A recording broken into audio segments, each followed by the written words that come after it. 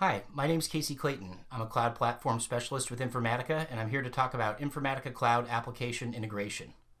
This CAI community demonstration is going to be part one of our Salesforce Quick Start series. And so we're here to set up and publish your first Salesforce App Connection within application integration. So Salesforce is a central use case for CAI, or is what we call Informatica Cloud Application Integration. And it's really at the heart of a lot of the use cases that our customers have come to that demand real-time access and event handling. So CAI itself has been in the market for over 10 years, and it's been driven primarily by the real-world Salesforce use cases that we're hearing from our customers, while still incorporating the new Salesforce integration patterns as they emerge. So this started off with just simple data access. We also have the ability to do outbound messages, push topics, platform events, and different kinds of streaming API capabilities.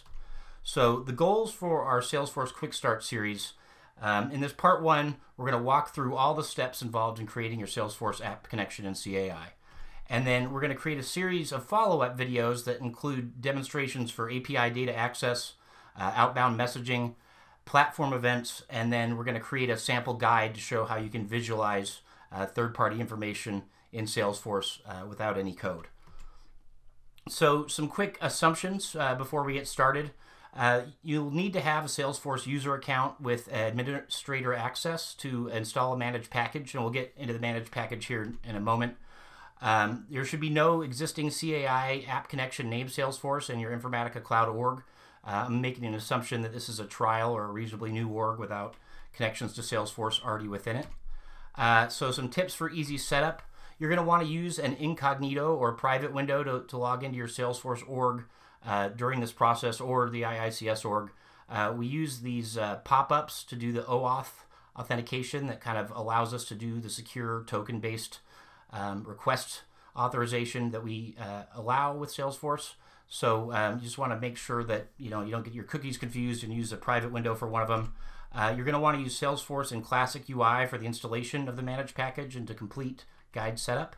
And then probably most importantly is to refer to the online help inside application integration itself for URLs and other details. So we're going to actually be referring to the help as we go through this process, just as you would in the real world. But everything I'm talking through here is absolutely available in the online help. You don't need to have this video at hand at all times.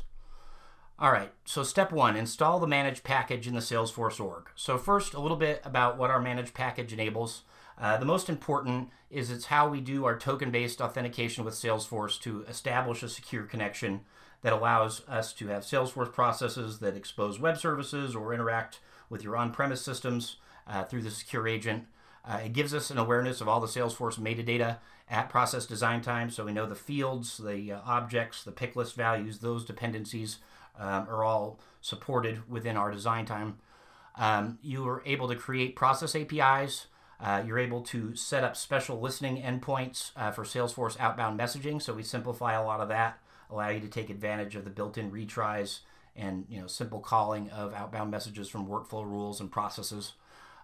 We give you the persistent connections to streaming API, push topics, and platform events, and then also the ability to publish guides within Salesforce. So what's actually in the managed package, there's a handful of Apex classes that actually do the work, the request authentication and help with the event handling, and also some things to roll back and replay of record changes if a process fails. Some custom objects to store configuration and activity tracking, and then some sample Visualforce pages for plugging the guides into your Salesforce records. All right, so let's see what this looks like to get started. Our process to install the managed package begins here within the interface for Informatica Cloud Application Integration. You can see here I'm in a folder called Community Connections. It's currently empty. This is in a project called CAI Community Samples, within our All Projects folder. So this is part of the application integration module within Informatica Cloud. What we're going to do is we're going to go and use our online help to find the URL that's going to allow us to install the managed package within our Salesforce org. So I'm just going to type managed package into here. I'm going to click installing the Salesforce managed package, and you can see that there's actually a lot of details and screenshots within, but what I want to get is this sandbox URL. So I'm going to go ahead and copy this link address and then I'm going to go over into a separate window that I have open and just paste it within here. So it's going to ask me to log in.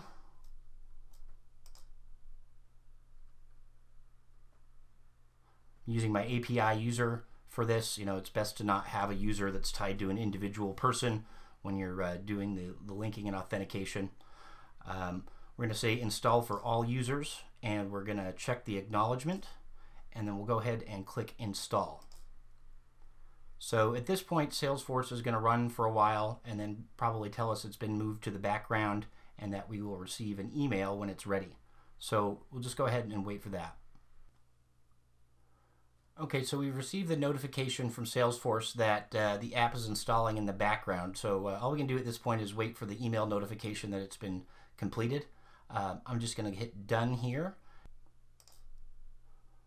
Once a refresh confirms that we have the Informatica Cloud Real-Time for Salesforce Managed package, we can go ahead and move on to the next part of our installation process, which is actually to run a guide setup to synchronize the data here with the Informatica Cloud org that we're working with. And so we're going to go into all tabs and we're going to run this guide setup, and it's going to walk us through a few steps, and we'll be able to set up the connection at that point.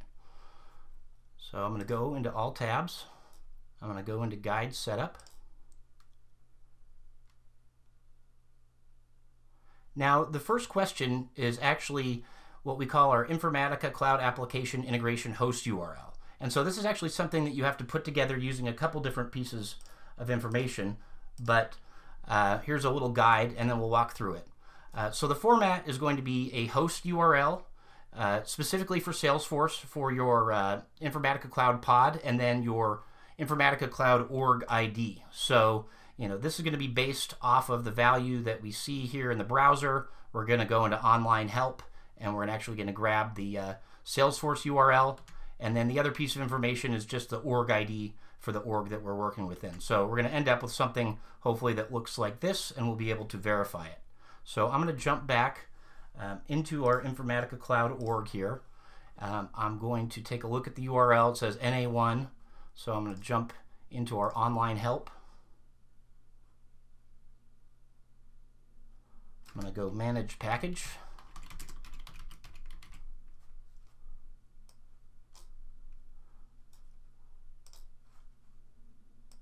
And then I'm going to just find, here we go. So for pod NA1, I can open this up a little bit. This is going to be my Salesforce URL. So I'll grab this piece of information, copy it, go back into Salesforce, put it here, insert a little comma, and then I'm just going to go grab the org ID. So that's easy to find. I just come up to the CAI community or whatever the name of your org is, and then I can go ahead and say copy. So back in Salesforce, I just paste that into the window and hit verify. At this point, I should be prompted to log in with a username and a password. So this will be something with administrator credentials to the Informatica org we've just been working in. I'm going to go ahead and enter this information and hit login.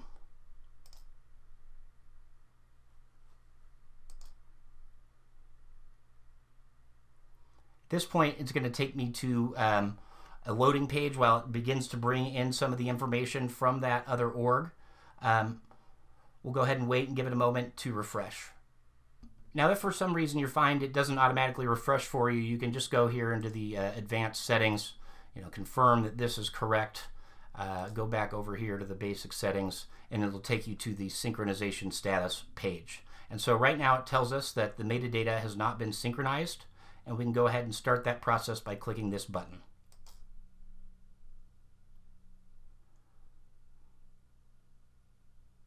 Now what this will do is it'll actually bring over the metadata and the information about the managed package into your Informatica Cloud org. Now it's going to do it once for each object for each language, so depending on the number of objects in your org, this can be a matter of a minute or two or even up to 20 minutes. So we'll go ahead and wait for the status bar to complete, and then we'll move on to the next step in our process. Okay, after that synchronization has been completed, it gives us an important clue as to our next step. we actually need to go back into application integration, and we're going to create the Salesforce App Connection in that org, and we're going to name the connection Salesforce.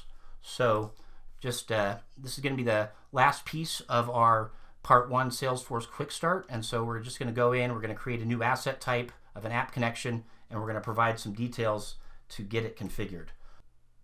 Okay, we're back in the Informatica Cloud Application Integration interface. You can see here we're in a folder called Community Connections, which is in our CAI Community Samples project.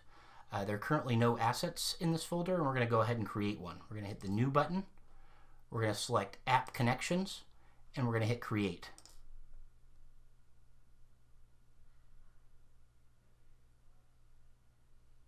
Now here on the app configuration page, the first thing that we're going to want to do is select the type. So you'll see various options here, but we're going to want to go ahead and select the Salesforce option, and then we'll give it the name Salesforce.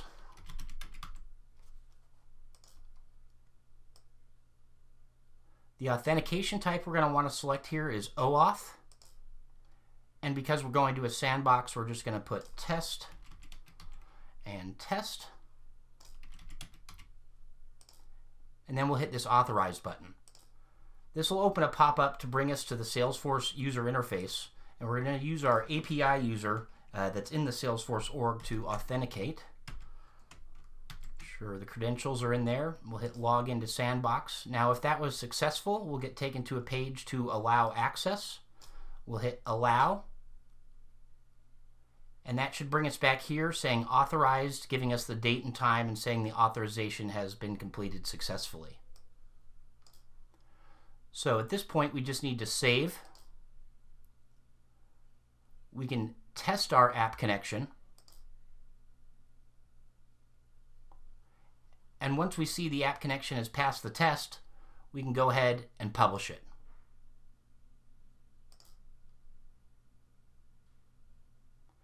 Now publishing can bring in all the artifacts that exist inside of your Salesforce org. This can take some time, so if it does take a moment, you'll get a notification that the publishing has been moved to the background, and we'll just need to refresh for status.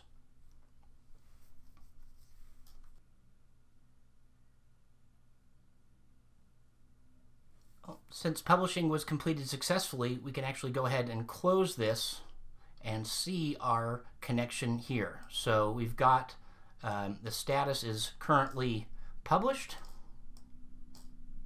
and this is our Salesforce connection. We can actually go into it and take a look at the metadata that we brought in.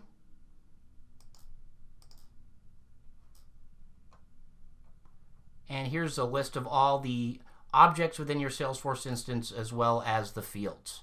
So that's the end of our part 1 of our demonstration. We appreciate you sticking with us for this setup process, and we'll look forward to showing you what you can do with it in the next parts.